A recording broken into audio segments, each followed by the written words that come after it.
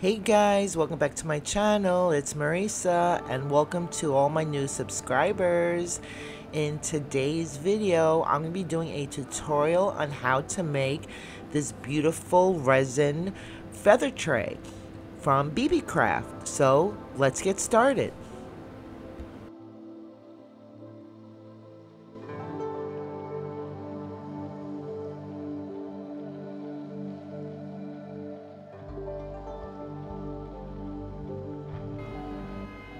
Okay guys, hey, so here is the silicone mold from Beebeecraft. Here is some beautiful glitter and the beautiful foils or leaf, and you got the tweezers, that silicone cup, you got the finger cuts and the pipettes. Here's a little close-up of all the different foils, and then here's a close-up with these beautiful glitters. And I'm also using the Silicone Mat from Beebeecraft as well, but I'm not going to be using the tape, so I really don't need it, and I'm not really sure what it's for. So let's get started with the tutorial. Okay, so first I'm going to choose the silver foils in there. I'm going to put it directly into the mold, and then I'm going to choose some glitters, the pink one or the lighter pink one. And I'm also going to be using this very pretty pink liquid color just for resin with the tweezers, and I'm going to be using it to pick up the silver foil, and I'm going to put it directly into the mold before pouring the resin. And guys, don't forget to subscribe and hit that notification bell. Hey guys, so first of all, I almost forgot, Beebeecraft's website is in the description below, as well as my code WebPaint5, where you could save $5 off a $40 purchase, and all the links to both of the products will be in the description as well. And don't forget that they have a YouTube program where if you have 100 subscribers or more, you could join their YouTube program. So I already put in the silver foil on the sides of the feather tray mold. So now I'm just going to quickly take some of this pretty gold. I was only going to use silver, but I changed it up, and I'm adding a little gold as well. I'm just going to put it directly into the mold with the tweezers. And then I'm going to take my paintbrush from Artsy Fartsy Lover, Stacy Nicole, and I'm just going to brush it in directly into the mold so it sticks to the mold very, very well. Alright, I'm going to take a little more, and then I'm just going to continue doing this off camera all over the bottom of the mold, just where I want it. I'm just going to brush and make sure it's really nice and sticking to the bottom of the mold. I'm just going to put all over the bottom off camera, and then I'm going to actually use the lighter pink glitters with that beautiful pink coloring for resin and pour in the mold. Alright, so here is the glitter in the resin already mixed up, and I'm just going to pour just back and forth all over the mold so it's nice and even. And as you see, it's just, you know, sliding into the bottom of the mold. You see it filling up really, really nicely. And I absolutely used the silicone cup that they actually put in the kit as well. I try to use as many items from the kit as I possibly could. So that pink is really nice. It's very transparent, but I'm going to be adding something to it at the end once this sits and cures.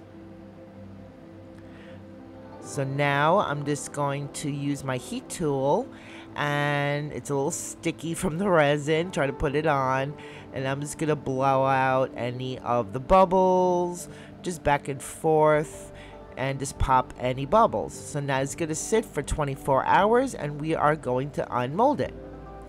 Hey guys, so I unmolded it off camera, and it's really, really easy. Just pop it out.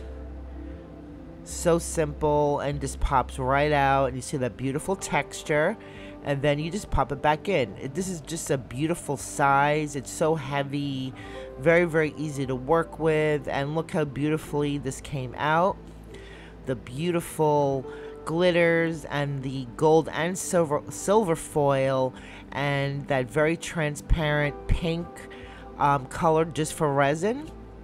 I think it came out really, really beautiful, and I'm really happy with the way it came out.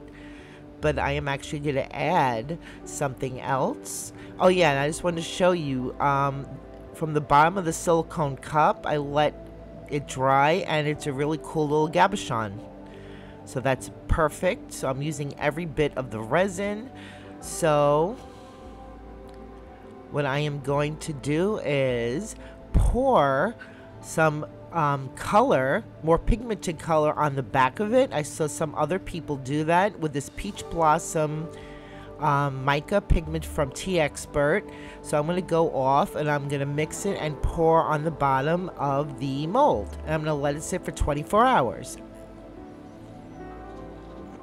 Hey guys, I am back. It has been 24 hours and now 48 for the whole project, just letting it cure. So here's a beautiful peach blossom mica from Wtih Expert, and I use that little spoon. Like I said, I try to use as many items from the kit, and I did use the pipette as well, but basically I used the cup and I poured it.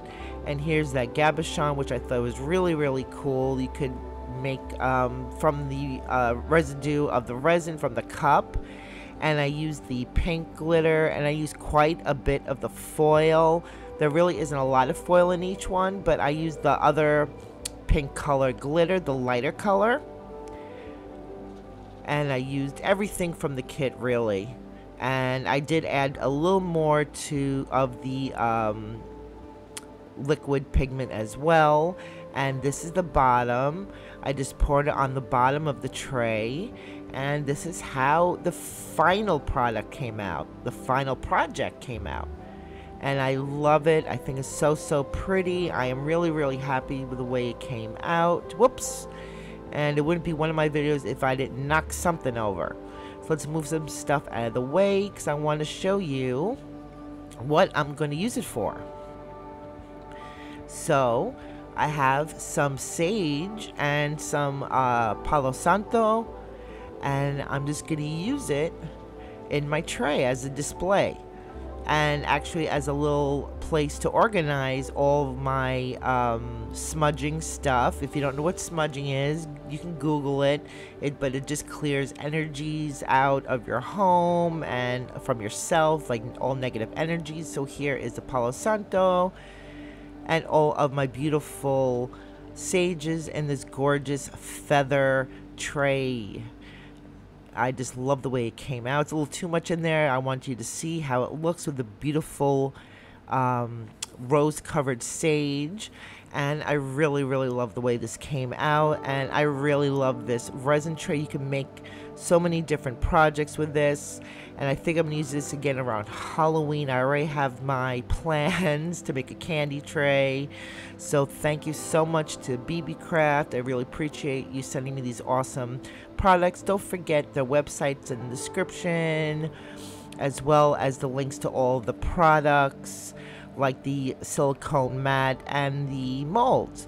And don't forget my code. And thanks so much for watching today, guys. I really appreciate it, and I hope you enjoyed. And don't forget to subscribe and hit the notification bell so you never miss one of my videos. And I will see you in the next one. Bye.